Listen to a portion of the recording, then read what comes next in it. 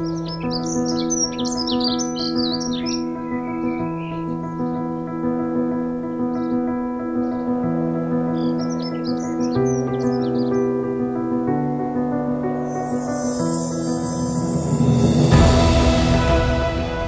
I'm Joe Wadsack. And I'm Richard Siddle, and we're stuck in a dark cave in Romania. Please send help.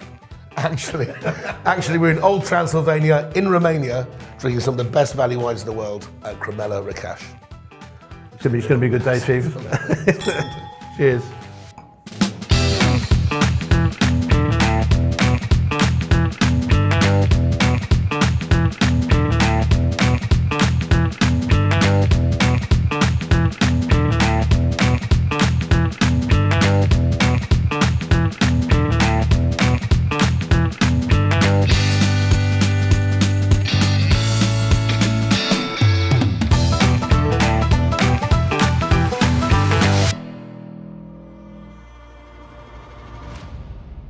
Okay, Joe, so this is arguably one of the most important wine ranges that's been introduced in the UK, I don't know, in the last 10 years or so. This is from Marks and Spencer's. It's part of their Found range, isn't it? Sort of off the beaten track. And I think what's really exciting about this wine is a big retailer like M&S looking to go off the beaten track. Absolutely. And we're in Romania. We're sitting in this cellar here of Cramele Recas. Yeah. And this is their Feteasca Regala.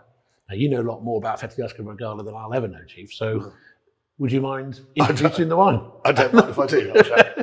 So Feteasca Regala means royal maiden or royal grape variety.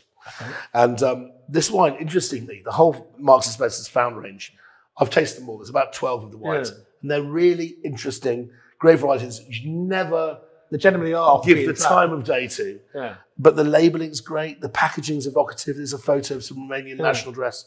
And the wines are all good. Yeah. But if I was going to genuinely pick the best value wine in the lineup, there's a couple of Greek whites, which are very cool. But this, Feteasca Regala from Cramele Recas, is being sold to Marks & Spencer's on the shelf at $7.99.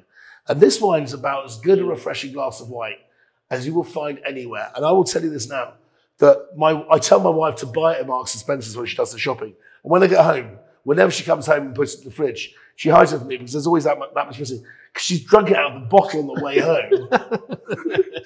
It's that delicious. I know you see it. It's absolutely fantastic. Let's give it a go. And I think this epitomizes what makes this wine company so interesting and so good. They know a good thing when they see it. This is a delicious wine. But I know you spoke to me before about Feteasca Regala, and it's like fascinating that they should put their not just put it in a blend, but to actually go for it. They're going champion this, champion this. Varieties which are typically very difficult to pronounce, unusual varieties. It says about Vin Varietal of Romania. Isn't that lovely? It's 11.5% alcohol, by the way.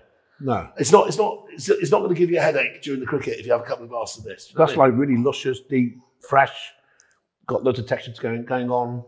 It's sort of, I don't know, it is different. I mean, it's like not what I'm used to at all, but it's also, can I have some more? It's that kind of like Oliver Twist type wine. One of the things that the Marks & Spencer's wine team does well, and one of the things that this company does well, is that this company makes wines which always over-deliver in flavour. Yeah. Marks & Spencer's always managed to work out what's drinkable. Yeah. If this wine had more flavour, you'd have one and go, had enough, Chief.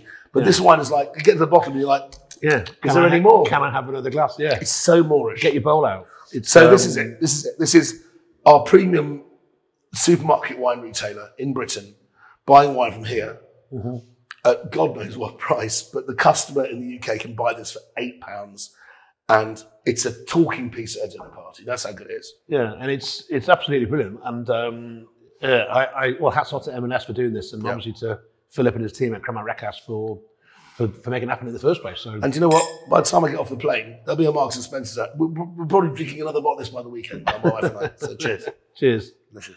Get about what you can. Give me more.